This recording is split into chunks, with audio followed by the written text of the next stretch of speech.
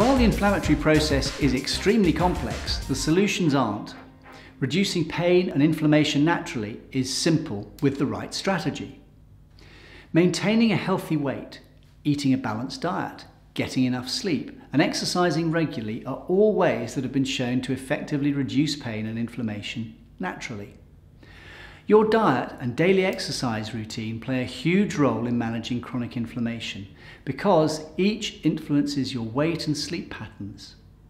Foods high in antioxidants like berries, turmeric, green vegetables can lower your overall inflammation and provide you with more energy.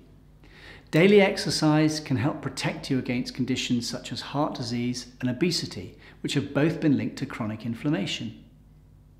Did you know antioxidants, also known as polyphenols, can lower inflammation?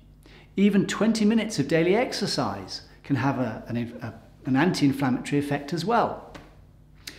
Proper sleep patterns encourage recovery and can lower stress and inflammation levels.